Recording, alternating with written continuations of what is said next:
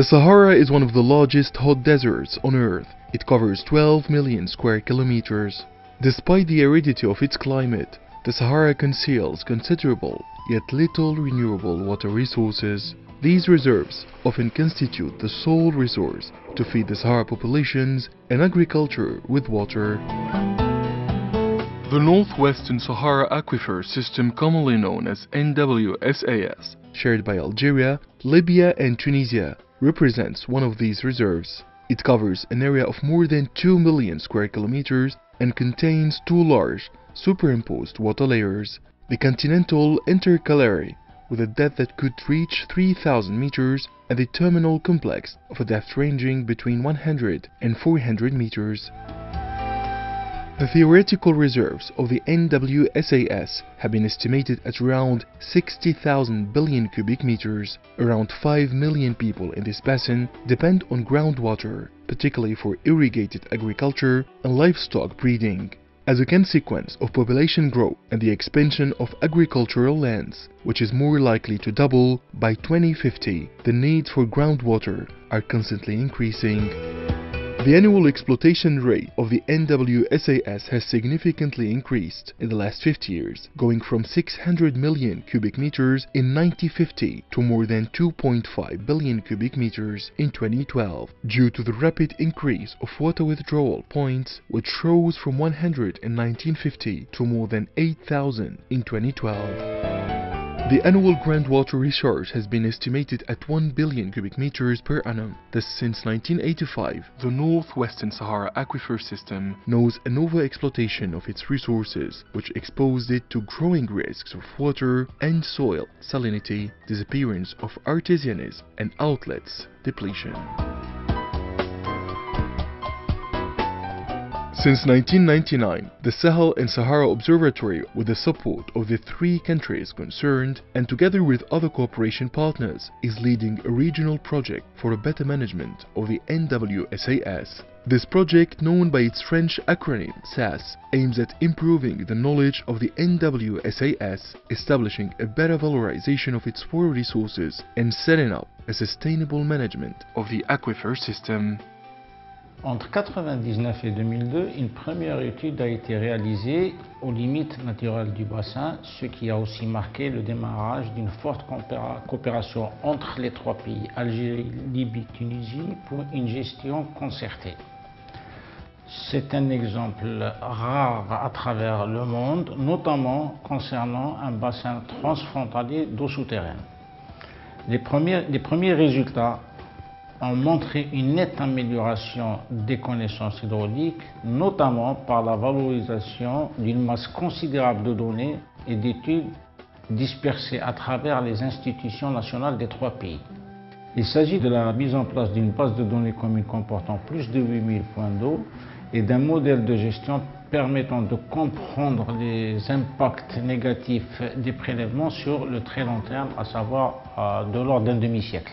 Entre 2003 et 2007, des études complémentaires ont été menées pour mieux préciser les connaissances hydrauliques d'une part et établir un diagnostic agricole, ce qui a permis un éclairage sur le peu d'efficience de l'irrigation et la faible valorisation de l'eau.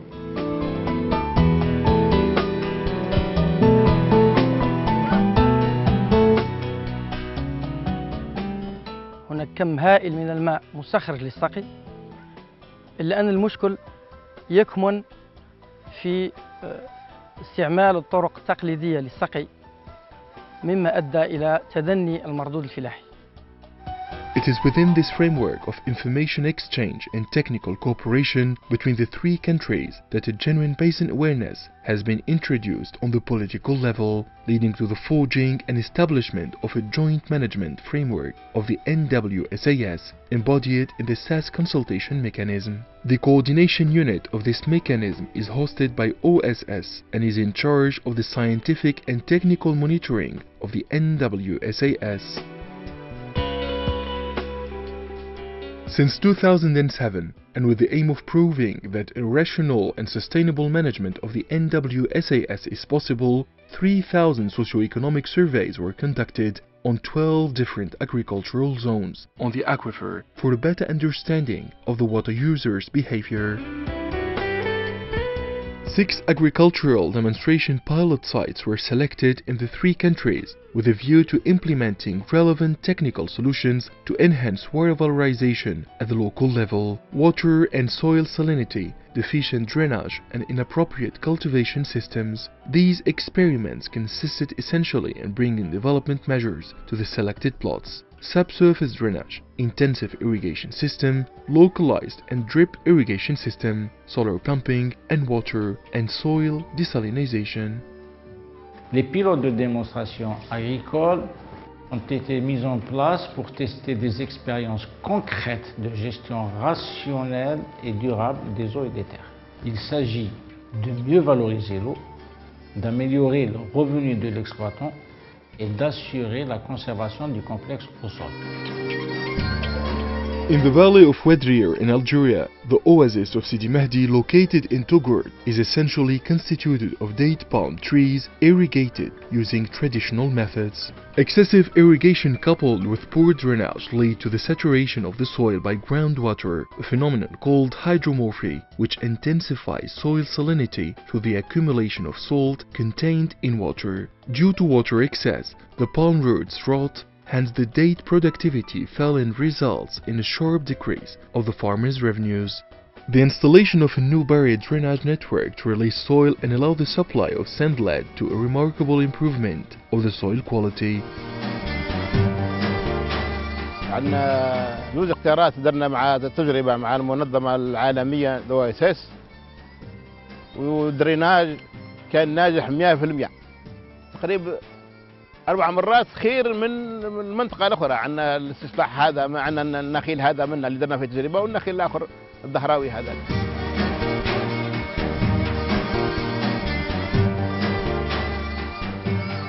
In the oasis of Jdida in Tunisia, the absence of slopes to help evacuate drainage waters has resulted in soil degradation due to salinity and waterlogging. A buried drainage system paired with a solar energy pumping station to drive waters outside of the oasis was established. The system allowed an effective drainage and helped to strongly reduce the salinity of soil from 10 grams to 4 grams per liter.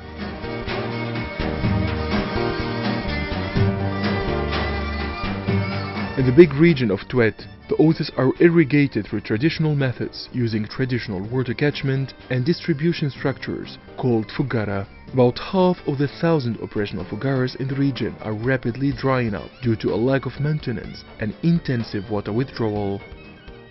Le fogara est une partie de l'homme adarien, est une partie de l'homme d'Orson, est une partie de l'homme de la palmeraie. C'est la colonne vertébrale de cette société qui est indissociable, c'est l'Oxar, la palmeraie et la fogara. As the case for several oases in the Algerian south, the oasis of Qasr Ait Mas'oud found itself threatened by the depletion of its fogaras and the risks of abandoning palm cultivation. To face this problem, the project had to address 2 major points. First, upstream, through the restoration of the initial flow of the fogara using solar energy for water pumping. Then, downstream, through the introduction of new methods of localized irrigation which would ensure a better valorization of the fogara's water.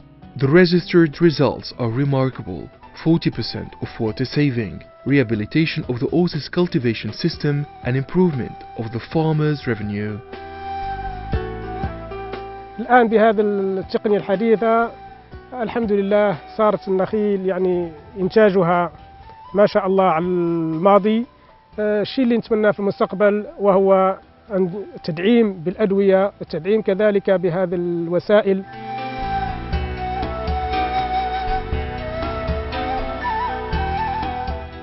احنا مفضل هذا الشيء هذا لو كان ممكن هنا على عام ولا حتى على عامين ممكن نوصلوا حتى للجيران كاع نولوا كما تقول كاين جيراننا زقلوف وكاين نفيس وكاين حتى على مستوى البلديه تاع تركان ماذا بينا.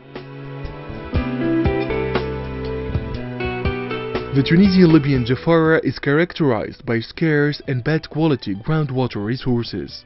2/3 of the Jafara water resources have a salinity of more than 5 grams per liter, which limits the possibilities of irrigation. In these arid regions, farmers practice rain-fed olive farming and suffer the risk of recurrent drought. المشكلة فيها زيتون تعب، هذاك مناش محروق أولا من قلة مطر، وثانيا يخش عليه الصيف سخون ييبس الزيتون. أو نقول ينقص من الماء يولي ييبس شيح ما عادش فيه إلا بالمطر، وإذا كان ما ثمش مطر شيء ما يصير. In order to ease the impacts of recurrent drought, the region's farmers seek to refuge to irrigation with brackish waters, especially in summer.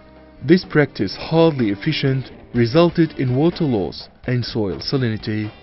The continuous degradation of water and soil quality pushed farmers to abandon their farms.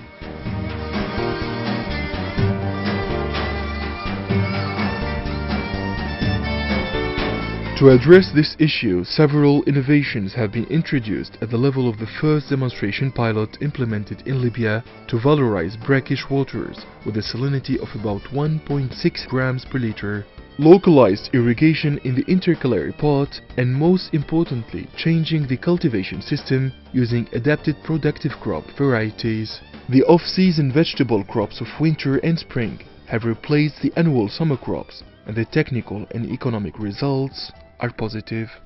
And this should encourage farmers of the surrounding areas to adopt the technical innovations used. Similar to the first demonstration pilot in Libya, the demonstration pilot of Medellin, Tunisia aims at demonstrating the technical feasibility and economic profitability of the brackish water desalinization technique with a salinity of 4 grams per liter for the irrigation of high value added vegetable crops. عندنا هنا في مدنين خاصيات الموارد المائية هي موارد مائية نادرة وفي نفس الوقت مرتفعة الملوحة. عندنا حوالي أكثر من 75% من المياه ذات درجة ملوحة أكثر من 5 جرام في اللتر.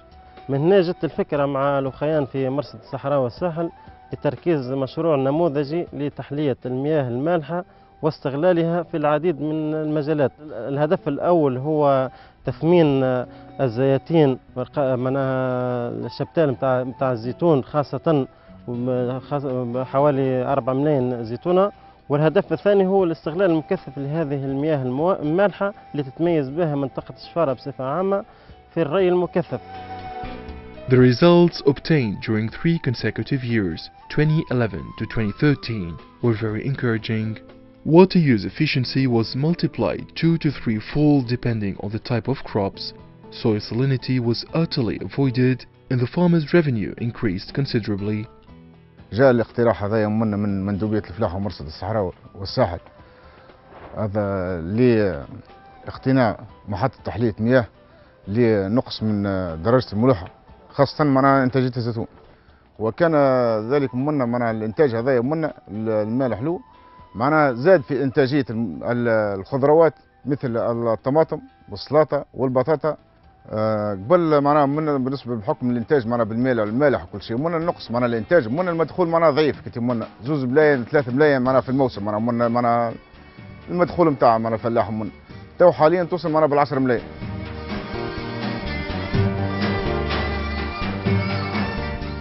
The plain of Jafara shared by Libya and Tunisia abounds with inadequately valorized geothermal waters, i.e. waters with an average temperature reaching 60. المياه جينا من البير، ثم قيمة معينة ناخذوها للإيريغاسيون، ثم قيمة للشوفاج. بالنسبة للإيريغاسيون ثم قيمة نجم ناخذوها في الفترة الصيفية والفترة الشتوية. في الفترة الشتوية نجم نستهلكوا إجماليا 1000 متر مكعب في البيت، وفي السنة كاملة ما يراوح 12000 متر مكعب. المشاكل من جراء الملوحة هذه لأن المياه مالح نغيروها الفلاح يغيرها بالتريتمون بالأسيد فوسفوريك باش يحلي يعطي شوية حموضة للمياه ويحليه باش تكون نبتة مذاقها سليم. The second demonstration pilot in Libya had to be abandoned. To replace it, a successful experience in using geothermal waters in Tunisia was retained for pedagogical purposes and knowledge transfer. الماء اللي يخرج من البير يخرج مالح، ثم 4.5 جرام بر لتر، يصير الأسموز في الديسالمون في الأسموزور، تصير انجكسيون تاع لي زونغري ليكيد مع لو اسموزي وتتبعث سوليسيون فيرتيليزونت للي بلانت. This pilot concerns the use of hot water in intensive irrigation of high added value crops, ensuring thus a strong valorization and a better product quality responding to the international market requirements. The socio-economic surveys conducted in the region and the experiments performed in the pilot sites allowed the analysis and understanding of users' behavior and showed at a small scale that it was possible to enhance water productivity in agriculture through effective irrigation methods and to improve profitability by using brackish water desalination techniques and solar energy pumping.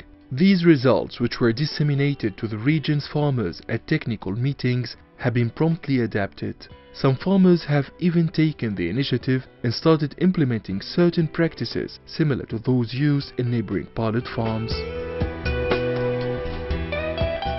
During the last 15 years, the study on the northwestern Sahara Aquifer System that have been conducted by the Sahel and Sahara Observatory (OSS) with the support of the national institutions of the concerned countries and many other development or cooperation partners led in its first stage to an improved knowledge on the aquifer vital for the region and showed in a second stage that a better valorization of water and preservation of this rare and little renewable resource is possible. La prochaine étape sera la validation des résultats obtenus au niveau du pilote, une seule exploitation, à une plus grande échelle comportant plusieurs exploitations, c'est-à-dire le passage d'un système de culture à un système de production. L'objectif final est la mise en place d'une stratégie de développement durable où l'agriculteur y trouve tout son intérêt. Il appartiendra au mécanisme de concertation, qui est d'ailleurs un cadre de gestion technique et politique exemplaire à travers l'Afrique, d'utiliser au mieux les résultats dans le cadre d'une gestion durable de cette ressource.